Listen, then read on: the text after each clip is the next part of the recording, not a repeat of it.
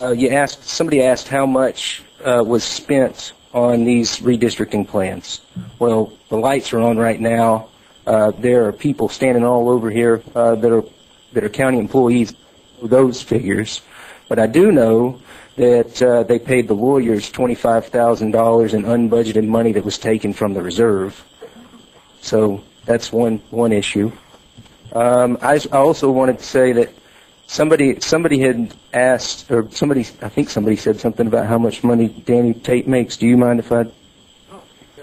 Danny Tate makes $19,000 a year, and a deputy constable to replace Danny Tate would make about $35,000 a year.